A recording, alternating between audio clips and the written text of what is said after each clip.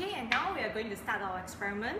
So in this beaker, you can see this white powder and this is zinc oxide. First, we need to pour approximately 50 cm cubed of hydrochloric acid.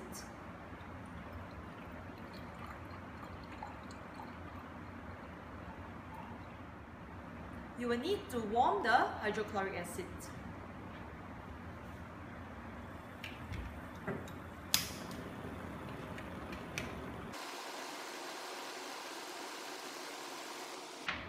Step 1.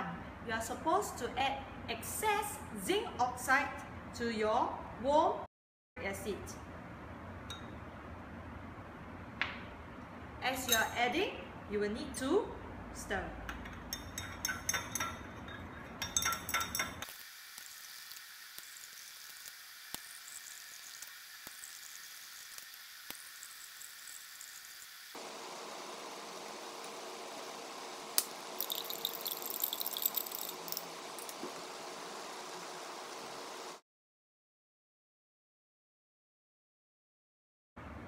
So you would see a residue of zinc oxide at the bottom of your beaker, and you will see a clear solution that is being formed.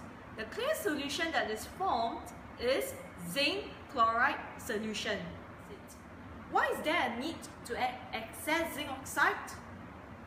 Reason is because you want to ensure that all the sulfuric acid has been used up and there is no more sulfuric acid left in the beaker. So you have already formed your zinc chloride solution, but is this the end of the experiment? No. Remember, you are supposed to prepare a pure and dry sample of zinc chloride. So how are you going to separate the zinc chloride from the excess zinc oxide? We have to filter.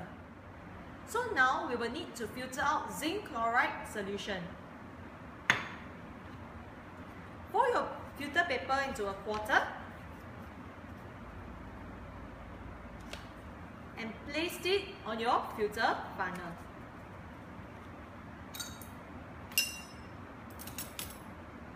Use a clean beaker and pour your mixture through the filter funnel.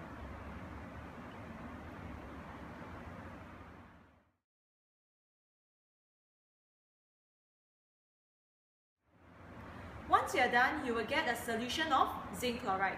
So, how are you going to obtain dry sample of zinc chloride crystals? So, you will need to do crystallization. Next, you will need to pour the solution onto an evaporating dish.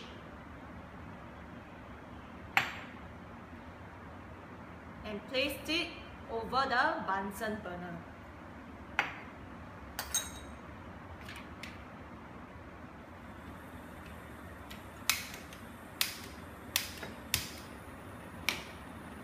You will need to heat the solution until it becomes saturated. Remember, you cannot evaporate the solution to dryness because zinc chloride is able to decompose under strong heat.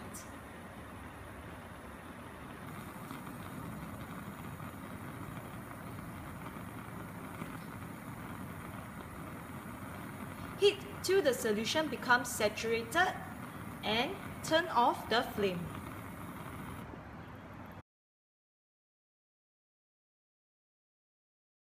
You are supposed to allow the solution to cool down and crystals will start to appear.